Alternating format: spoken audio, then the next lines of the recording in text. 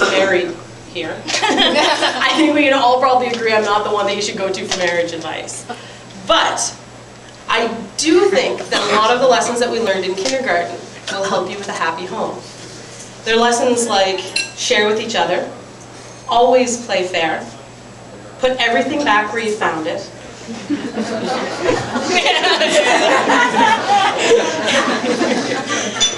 clean up your own mess, Anna.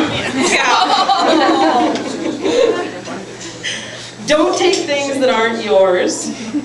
Say you're sorry when you hurt someone. Wash your hands before you eat, which I really hope you did tonight. Flush. That's another important one.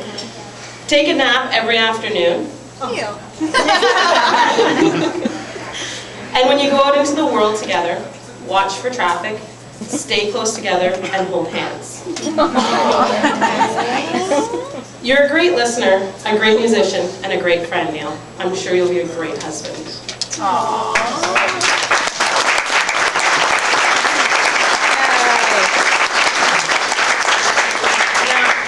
When I think of someone that I admire and look up to, I think of you, Anna. But, I'll start crying now. But you're so much more than me than that. I love you for all of the wonderful things that you are. You're smart and funny.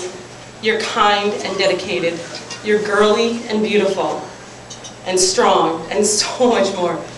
But I also love you for everything that you're not. Well, specifically generic, average, and normal.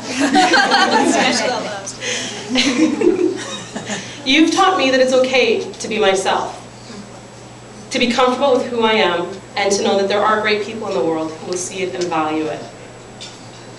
You're my best friend, and on this, your special day, words cannot begin to express how happy I am for you. I want everything good that a person can possibly have in life for you, and all the happiness that goes with it. And Neil, I would ask the same for you, but you already have Anna.